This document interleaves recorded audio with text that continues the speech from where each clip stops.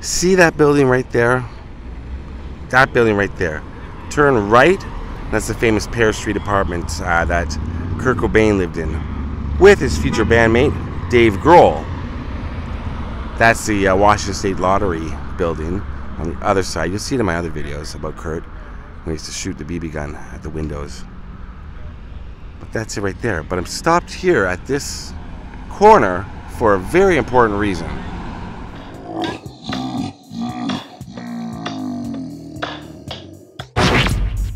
I know you gonna dig this. Get funky with me.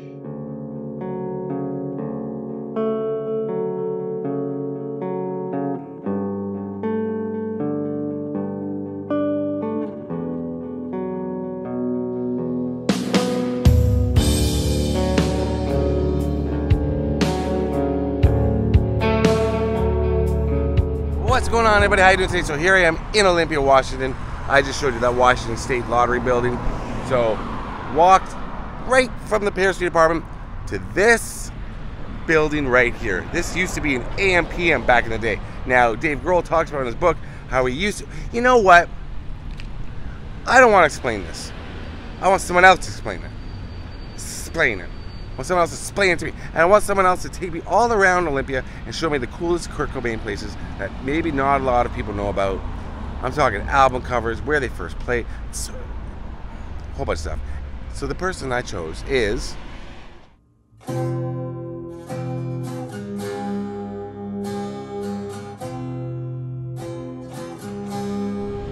This is my buddy. I call him Johnny Nirvana, but he's Johnny B, but we'll call him Johnny Nirvana for the video. He lived in Olympia for about 6 years, back in the same time period as Kurt was here. That's right. So you're going to take me to all these Kurt Cobain places, and should I give it away that you did know Kurt? Yeah.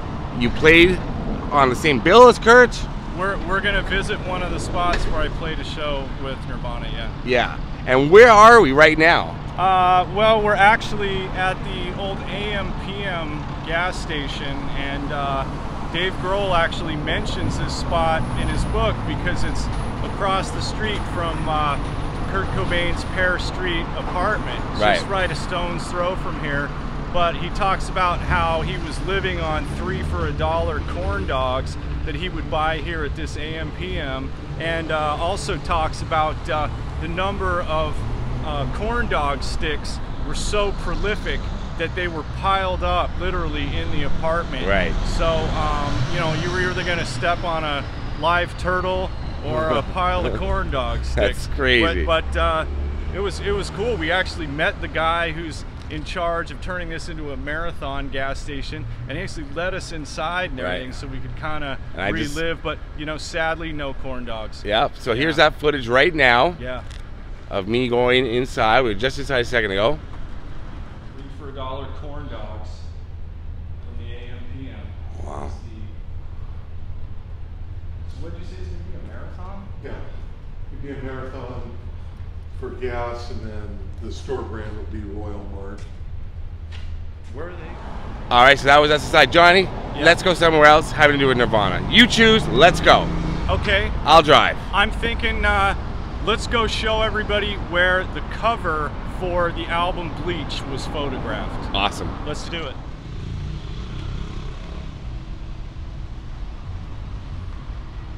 All right, Johnny, I'm ready to do this, but I don't care how tacky it is. Okay. Oh, you shouldn't have. Do it up. Look at that. Yep, that works. Tell me about this place. What is this? Okay, let's talk about this. We are in downtown Olympia in front of 112 East 4th Avenue. Now, why is this building significant? This is the site of the former Rico Muse. I've also heard it pronounced Reco Muse, but as far as you know, my knowledge, it was the Rico Muse. I actually played one of the last shows they ever had here, but this was like a gallery and performance space. This is the site of a Nirvana show where Kurt's girlfriend at the time, Tracy Miranda, actually took a photograph of the band on stage, which later was used as the cover for the Nirvana Bleach album. Wow. And from what I understand, Nirvana had gone in to do a professional photo shoot in the studio, and were kind of, you know, posing these studio shots and everything, and they hated the result. And then they played a show here, actually with a friends of mine band called Helltrout, which were a phenomenal band. And yeah, Tracy just snapped a couple of shots of the band. They loved them. The rest is history. Wow. And the entrance to it was here on this side? Yeah, right now the entrance is around the side on the front sidewalk. But from what I recall, remember folks, it has been almost 30 years, a little hazy. But from what I remember, there was actually an entrance right here on the side. And you went in about where that Protect Your Community mural is. And then the stage was kind of right here in the middle. But all kinds of bands played here. I think Dave Grohl's DC hardcore band, I think Scream actually played. Oh yeah? Yeah. When he came to Olympia. When he came to Olympia, Bikini Kill for your Riot Girl fans.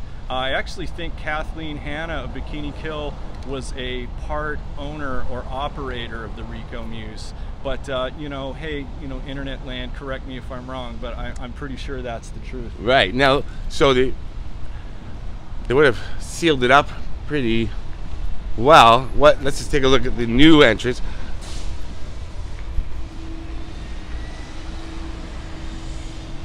You know, maybe it was more, you see how there's... Yeah, there's a doorway right there. Yeah, you can see the crack in the foundation and how there's new cement there. That was the entrance door. Okay, that makes sense. Perfect. Oh, it's a karate school now. So, oh, it's a nice looking building. Yeah, I think it's actually, this might be, oh, it's not a karate school.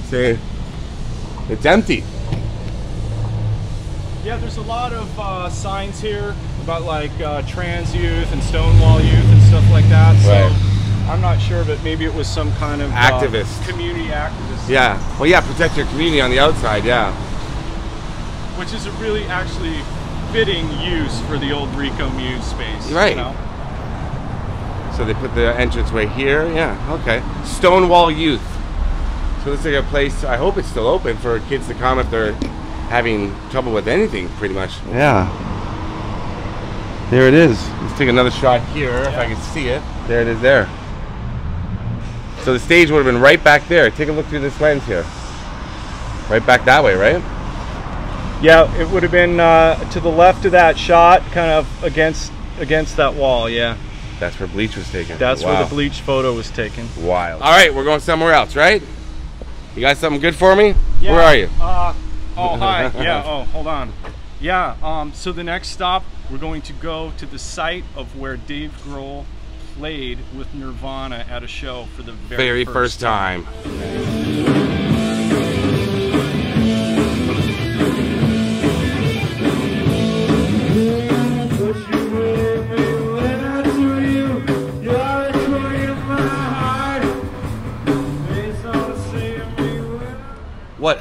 First of all, we got the street wrong on the other place, right? You said? Dude, I told you it's been a lot of years, and you know, I don't want to self-incriminate here, but you know what I mean. Work with me. Anyway, yeah, the other address of the Rico Muse was 112 East State Street. Right. So yeah, it's actually State Street is the same street that the Pear apartment is just right onto State Street. So we got that corrected. Yeah. Okay, now this is amazing. Right, this place. We are here. It's now New Caledonia. It's a kind of a fancy tea shop. So you wouldn't know that at one time this was the site of the North Shore Surf Club. In October, I think it was October 11th, 1990. This is the site of the first gig that Dave Grohl actually was playing with Nirvana. We're gonna let this track out. Never fails. Never fails. October 11th, 1990, site of the first show Dave Grohl ever backed Nirvana. Now they announced the show at the very last minute. It's only a 300 capacity club.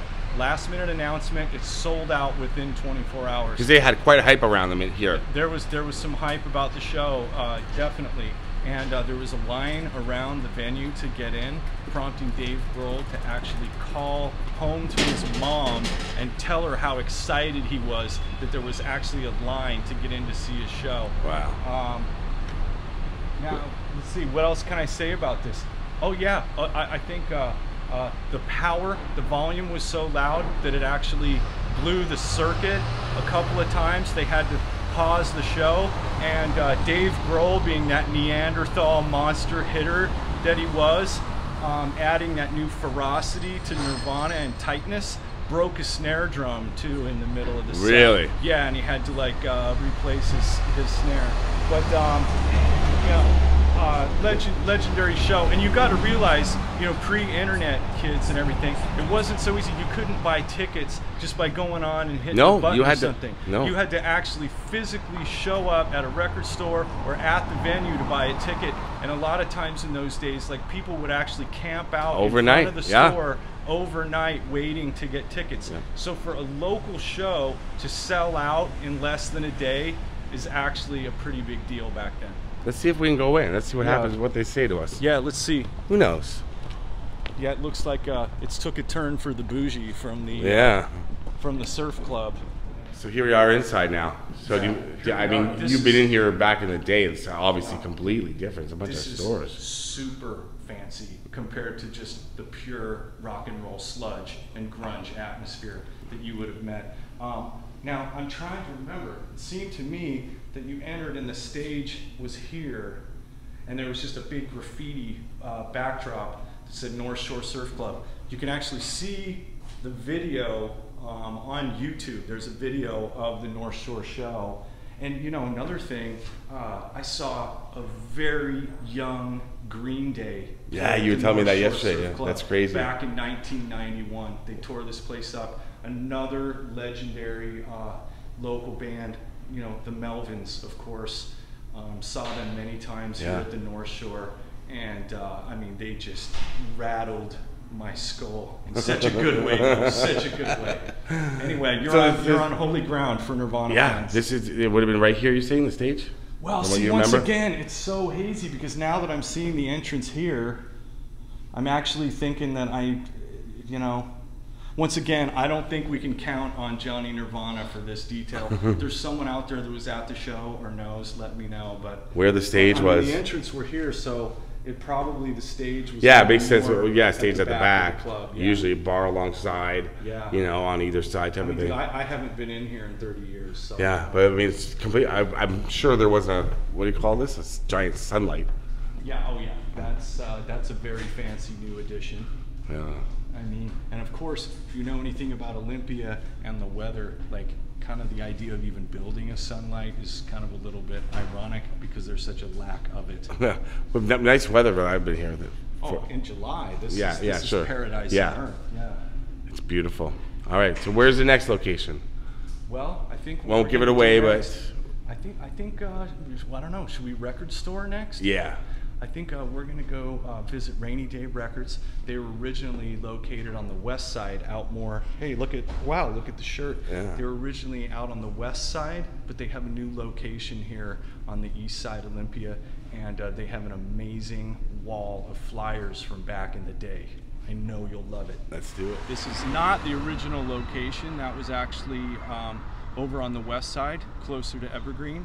This is the newer location, so, you know, Kurt or any of those guys wouldn't have shopped here. Right. The reason we're here is because the owner of the store has kept and maintained kind of a glorious collection of flyers from back in the day, flyers, including the original flyer from the first show Dave Grohl played with Nirvana. We're going to see it here in a sec. Let's do it. Oh, they're all up there. Yeah, you can see them. How's it going? Okay, so up here above the Melvins, checkout counter, Nirvana. you can see the one kind of bottom right there. You go down to this one right there on that bottom left. North Shore Surf Club. Yeah, that's the very first show they played with Dave Grohl. October 11th, 1990. That's $5. Hey, wow, I got the date right. That's a miracle. But you can also see shows there. Bikini Kill, Nirvana with the Melvins, yeah. Wow. Even a show they played at Capitol Lake, which was a really strange place to see Nirvana. Beautiful location. Okay. Yeah. Right here, what are we looking at? Cover of Bleach, man. Yeah. They used the photo negative there for the cover. Yeah. But this was the shot taken at the Rico Muse, 112 East State Street. See, I got it right. Yeah. Flip it over. Yeah. What's that? Oh, there's okay. So there's other pictures you can find There's from. other pictures inside, but that's the Yeah. photo we're talking about. In fact, I'm gonna buy this lovely piece of wax. You're gonna buy right now. Oh yeah. Doing it. Oh, I'm getting Pulling the this. trigger. Yeah, I'm getting this right now.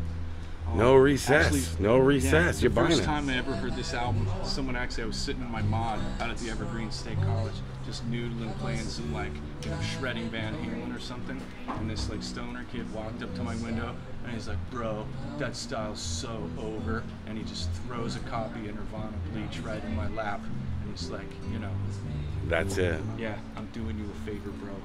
Oh, look at this. We got lots of REM. Look at this. I know what I'm gonna say, but where's REM? Here's Say another one. one REM. Okay, weird. Okay, so here's another one for you kids. Amazing. That's Chad, the original drummer. Okay. Well, not the original drummer. I know Dave the was the original drummer, Dave Foster. But Yeah. Chaos FM Live. Chaos is the radio station that broadcasts from the Evergreen State College. We're actually going to go out there here in a minute. Right. But this is the album. This is a recording of that show that they did at the Evergreen State College radio station. Nice. Yeah, legend. What else we got here? Let's see. I would love to buy all this wax right now. Dude, I know, I want Bring it it all. back to Toronto. Live at the Pier, 1993. Yeah. In Utero. Live at the that Paramount. Paramount Oh, that's show famous. is Yeah. legend. This is in- Yeah, I gotta do it, bro. They Oh got- my God, is that Paul McCartney? They've got Paul McCartney's face. That is so funny. That's a thumbnail right there. Yeah, Sir Paul. She's got Cut Here, which is one of the greatest Cure songs you'll ever hear. Cut Here.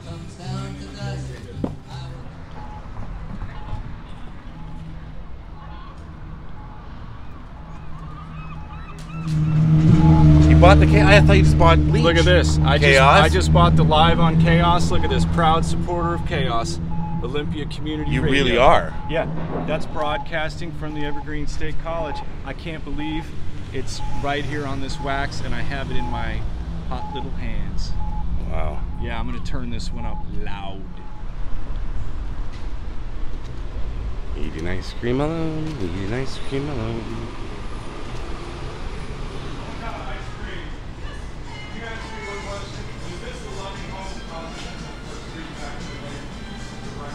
Really? I mean, at this close range? Are you kidding? No, I got a wide lens on. Hey man, I earned all these wrinkles. I got a wide lens on. Oh, you do? Yeah. Oh yeah. You're fine. Okay. No, You're fine. I'm on him, don't worry. Inconvenience you. What? You look too comfortable. Okay. Yeah. Right. Right. Johnny B. Man, what is the significance of this wonderful ice cream frozen? Smells so good in there. Yeah. Juju's. I Yeah. mean, it smells so good in there. And she was so sweet to accommodate us and everything, and even told us another location. Having to do with Kurt's Kurt. father just recently. But what happened? This was a Okay. record store, Positively Yeah. 4th Street, right? We are at 208 West. What are we at? Fourth. Make sure I'm right. Yeah, 208 West 4th. This is the site of Positively 4th Street. Absolutely legendary record store we all used to come to. Why is this significant to Nirvana? Well, the old shop owner, Wynn, told me that this was the first record store in the world to actually stock and carry Nirvana Isn't that records. nuts? Yeah, so we'll have to get the fact checkers on that one, but that's what Wynn told me. And Wynn also had relayed to me, if you're familiar with the movie Drugstore Cowboy, Yeah. he told me that movie was autobiographical, and that actually was a story about him. And that whole line of it's bad luck to throw your hat on the bed. I'd come in here and see him, and he'd be like, "I told you not to throw the hat on the bed." Right. That was his saying? Yeah, he was amazing, and he actually had a lot of cats. We showed you that photo maybe earlier of Kurt Cobain with his kitties and how Yeah. he just loved the kitties. Well, Wynn used to have some cats that used to roam Wow. free in the store here, and so you'd be browsing records and they'd drop by and say hello. See some cats. Yeah, All right, so anyway. it's this place here, Yeah. Cascadia. It's a walk right to it. Apparently there's pictures of Kurt on the wall. He used to eat here. Yeah. I'm not sure what this place was called back in the day. Is it open? But they used to host live music here, and according to Julia Juju, she was saying that Kurt used to frequent shows in this establishment. Let's check it out. Yeah. There's Dave. Cascadia. And the guy from Dallas, Bobby from Dallas. While you're here, while we're doing everything. And there she is. There's Courtney herself. All right, here's the goodie. Just trying to find a picture of Kurt that's on the wall. There he is. There's Kurt right back there. Wait, you found him? Oh, there he is. There he is. That's right. Right where he belongs, by the beer tap. There he is. Oh, there he is. We were told to check out the bathrooms. Northwest. Yeah. The bathroom. Yes, they're so funny, right there. All right. Jane. Dick and Jane. All right, well, let's stick to our dick. Oh. Holy jeez. Look at all these. Whoa. Wow. Are these all... Wow. Well, Dick York or Dick Sargent, whoever that is, and Dick Van Dyke. Oh, it's all Dicks! That's why this is the Dicks. Dick Cavett. Right? Oh!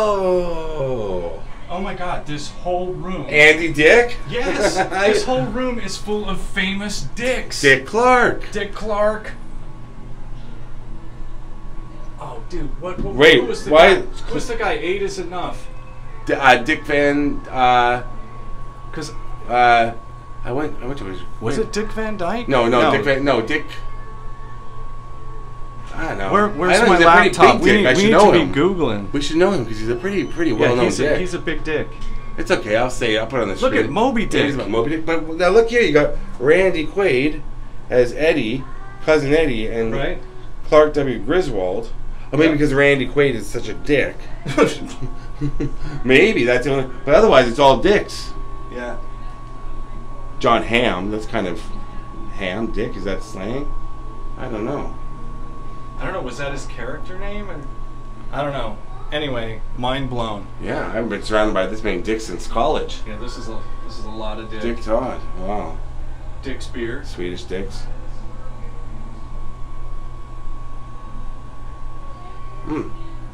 Very interesting. That's a lot. That's a lot. Dictaphone. That's a, yeah. Oh, the dictaphone. Dick Todd. I just don't like because of the name. Oh my god. John Wayne the Duke, which is close to the Dick. And so I Get guess the in door, the, too. in the whip. Oh, here. I love you made Dick. it yourself? Oh, that's too funny. Jason Priestley. Look at all these photos, random photos of celebrities and people everywhere. Is that Mother Love Bone? Is that Mother Love Bone up there? Yeah. Wow. Very cool. All right, we're gonna go to another of Kurt's favorite restaurants, right? I mean, I don't know. It's not a real thing anyway. All right, Johnny Nirvana. So, What's going on? what is this place? Spar Cafe. Well, you know, back in the day, I remember, actually it used to be called the Spar Cafe and Bar, because at the back of this place, you know, there was just like an old speakeasy looking style bar. I think this place has been around since maybe the 1930s. I mean, this is vintage Olympia. It's one of Kurt's favorite places to come and grab a bite. Right, he loved it here. This is original downtown Olympia. So he didn't actually play or perform. We don't know for sure at the bar in the back, which is no longer there. It's just a big couple of rooms. But you never know, right? I'm going to research that. As far as I know, no. But there were some pretty legendary shows held in that back bar. I bet. And a lot of people used to pour in there, you know, after shows at the Capitol Theater and other stuff downtown. That back bar was a real popular kind of after show place too. All right, we going? All right, I just looked on the plaque. The Spar Cafe and Bar opened in 1935, incidentally, the same year that Elvis Aaron Presley was born. That's right. You know a little bit about Elvis, don't you? Oh, dude, that's a whole nother series of videos. We'll get to that. Love the king, man. He's so now where we're going? We're going to go to Evergreen College and go to the library where they play the show with you. Exactly. Well, first, let's not get ahead of ourselves. We need a very, very tall coffee. Yes. So we're going to go to another Olympia institution, the Dancing Goat Coffee House, and get the largest coffee they got, and then we will drive speedily along to the Evergreen State College. Get your records.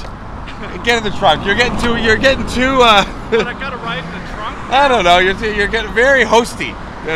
You're taking over my job. I think I might be too tall for the trunk. Oh, You'll fit. I got this belly at the Nom Nom Deli. Here we are, dancing goats.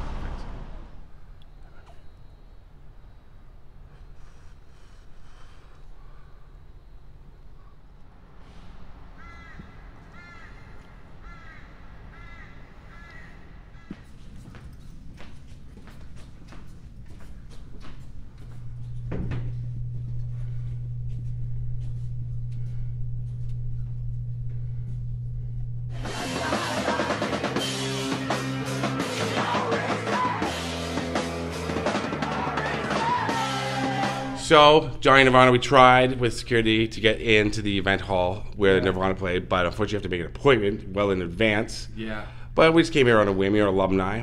Yeah, right? we just did kind of show up here, but I am a greener, class of 93. Right, let's come this way. The light's Right. kind of Okay, yeah, on your let's go face. over That's here. perfect. There you go. go Yeah, over so here. what happened? So you played here, a gig. When was it roughly? Let's see. Yeah, very first Nirvana show in Olympia in 1991 would have been in January of 91. Okay, the Gulf War had just broken out. Right. There was a lot of rumors going around that they were going to reinstate the draft, and Right. People were kind of feeling like, you know, hey, there's a lot of causes I will fight for my country, but like protecting oil wells is not necessarily part of that. And so people were really like, you know, I'm not going to be drafted. You know, they never did enact the draft, but that was kind of the Right, sentiment at right. the time. So this was actually an anti-draft resistance show. Local legends. I was telling you about Mikey D's earlier. Yeah. Fits of Depression. Mikey Fitz was on the bill. My band, Goat Nut, who, yeah, exactly. Our logo was the god Pan cutting off his own testicles. Right. And this was partially because, you know, the Riot Girl thing was going on. And so, you know, it was a little scary to be a man on the campus. We were kind of under Really? attack. No, but dude, I support the sisters. I am all, you know, I get it. But I'm just saying, our logo was, you know, was the Goat Nut. Right. And then Hell Trout, who I told you about. Yeah. The drummer in Hell Trout was none other than Dave Foster, who was Nirvana's original drummer. So their original drummer was on the same bill, but because Dave was playing in the band at this point, right? Or was it Chad? It was Dave Grohl. It's Dave on Grohl, yeah. drums at 'Cause this point. yeah, it would have been Dave Grohl. And so the opener, Hell Trout, for Nirvana, had the drummer that the very first time they played, because they were playing under other names, Right. but the very first time they played on stage as Nirvana was in Tacoma. at a house party. What was that called? I think a house party. I went to it. I went to that location Oh, you did? a couple Okay. years ago. Yeah. And the first like official like venue was Right. what, that World Theater or something in Tacoma. Can't remember. Anyway, Dave Foster was the guy on the drums when they very first called themselves Nirvana. So yeah, he was in a band called Hell Trout, and then the other band was called Nubbin. The guitar player, his name was Timo Ellis. He actually went on to play guitar with Sean Lennon and Yoko Ono. Right, On some he was projects. him, yeah. Lives in New York. He's still just an amazing guitar player, really, really talented. And Cibo Matto, I think. Cibo Matto were here? Yeah, he was in Cibo Matto Oh, he was for a while. yeah. So he was on the bill, and then Nirvana played. They opened the show. Krist Novoselic got up and gave a real like rousing political talk about, you know, the Gulf War and all this stuff. Right. I feel sad about this contempt, and I really do. I just can't. I just can't get, you know, I feel sad about this contempt, but don't expect me to go flip off pro-war protesters like I've been flipped off as I protested. And then I can't remember if it was during the Hell Trout set or before the Nirvana set, but somebody pulled the fire alarm and they like made everybody leave the room. Right. I bet a few people went on this Yeah. roof. Yeah, there was people out here on the roof, and then, you know, they made us stand around till, oh, you know, all's clear. Then they let everybody back in. But the other kind of highlight of the show was, I remember Kurt Cobain at the end of the show, like just smashed, just obliterated his guitar with a hammer, right? Just smashed it. And the thing is, like, you know, he probably would have reconstructed that guitar on the bench, right, in the garage at Paris Street. Yeah. But yeah, he just like went after this guitar. Like it was kind of scary how much he destroyed this guitar. So it's right in that room, huh? But then, yeah, actually Straight it's right ahead. down here. It's Library 4300 is in the second apartment at Pear Street that Scott's now living in. Not this Scott. Not our Scott, friend, yeah, our mutual friend not Scott. Scott on tape, but the tenant at Pear Street. In the second apartment in that house that Kurt moved into, there's actually a poster on that wall from this show, which is just legend. So yeah, this is it, Library 4300. Yeah. And it was amazing that even the staff, the people that worked here in this next door office, had no idea that this happened when I showed up and said, hey, yeah, you know, played the show with Nirvana in there, and they were fans. They were like, that's so cool. Yeah. Do you remember where the stage was? Is it off to the right of the camera? So you're looking through the lens? Yeah, if you go follow this all the way to the right against that back wall was going to be where the stage was, yeah. Wow. So Nirvana closed the set. Where was your band on the list? We were kind of right in the middle, and you know, I'm making no claims about how good we were, about whatever. I think our band was together 2 or 3 weeks, and I was really good friends with Helltrout, and Helltrout, as we said earlier, was on the bill with Nirvana at that show at the Rico Muse where they shot the Bleach cover, and Helltrout actually also played a show in the K Dorm here, K208, and he God, that show, the floor literally was, I don't even know, it was like waves. It was like made out of rubber. I mean, people were moshing so hard that I just thought the whole thing was going to cave in. But it was amazing. The first time I saw Nirvana, I was living out here in the modular housing. What people around here just call them the mods. Right. And somebody just was like, hey dude, there's this band playing in the mods tonight. You should go check them out. And so I walked, like, you know, throw a rock, you know, just right there, went in this show, and I sat down on the couch right next to Kurt, and you know, he didn't really say much to strangers. You know, he wasn't like the most affable guy. Like, you know, I'll talk to anybody, you know, obviously, but apparently, look at me. Yeah. But yeah, right. But he you know, he was kind of introverted and quiet. But you know, I sat down and then did have a conversation, and then it was amazing. Like, he's sitting on the couch next to me, and then Krist was like, "Kurt, time to play the show," and then he just hops up, straps on the lefty guitar, and just starts blazing, just tore the place apart. And these mods are tiny rooms, right? And everybody was just going nuts. Well, the front window of the mod was open, and I just remember I got moshed, and then like moshed right out the front window. Oh man. Yeah, totally landed on my head like outside the show. So most of the people that were watching the show were actually outside because the place was tiny. And you told me you ran into Kurt all the time. So you met him on more than one occasion, but you told me an interesting story about him and marijuana. Oh well, yeah. I mean, you know, we're not telling secrets out of school. Well, but you know, I don't want to self-incriminate. You know, I have kids and stuff, but you know, let's just say that, you know, Kurt maybe bogarted the joint. If he gave him a joint, you didn't see the joint again. It was just one of those things where, you know, and this may not be a general statement. I don't want to make some general statement. I can just say from experience that it was sort of like, hey dude, you want to share this? And then, you know what I mean? And it was just like, whoa, where'd he go? But you know, yeah, Kurt had a love for the tree for a while there. You know, he had an old Dodge Dart. Right. That he was driving around town. You'd just see him like in his beater, and then like where we went to eat at the Spar Cafe, he'd be in there, or King Solomon's Reef that recently it just closed literally last week. What were you telling me about King Solomon's Reef? What were you telling me about? Well, that King Solomon's Reef had a bar in the back called the Reef Room. Right. That was just legendary. Like, I mean, the thing is, like, nobody has a story from the Reef Room because nobody remembers walking out of there. You know, it was just It was one of those things where, like, you know, they're pouring the drink like this, you know, whiskey, whiskey, whiskey, whiskey, Coke, right? I mean, it was. And so Kurt hung out there a lot. Yeah, and well, the thing was, is, you know, Kurt loved his mac and cheese. Right.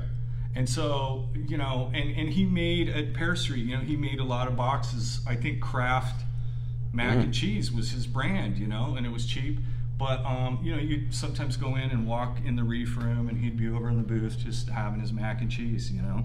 Crazy. Yeah, it was wild. Making it at home than going out and ordering it.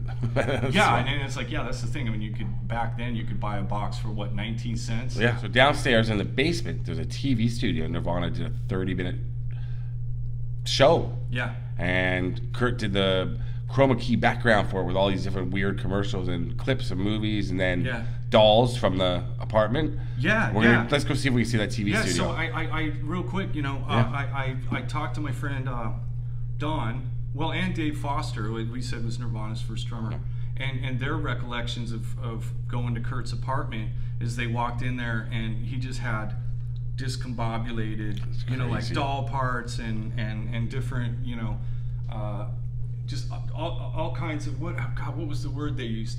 But anyway, you know, he had an old Super 8 camera, and he was attempting stop motion film, right. He was making like really early stop and motion. some of those you can see in the background of that show that was filmed down below. Correct. You can see them in the last song, Floyd the Barber. Right, and so yeah, Floyd the Barber, the Evergreen TV studio is in this basement, and you're right, it used a bunch of video Kurt made at Pear Street in the video. So let's go check out. Let's see if we can get in.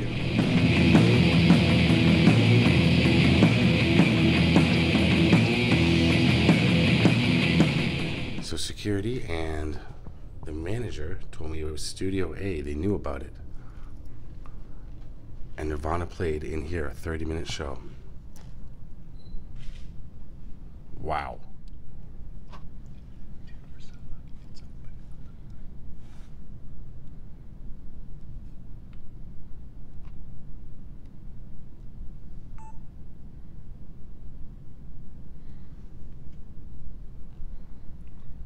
It's funny that there's some mannequin body.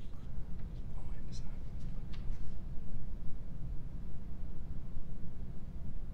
Johnny Nirvana, that's it. We're done. We could probably do another tour another time, more places with Kurt, couldn't we? You could think of some more places. Yeah, there's definitely more places. It's hard to really go anywhere in Olympia that Kurt didn't hang out, but we did it. It's amazing, actually, the relationship between Nirvana and the Evergreen College over the years. They really were embraced by the kids here at Evergreen. Early on, people were definitely fans, and I think it was when. I hope the kids on campus now.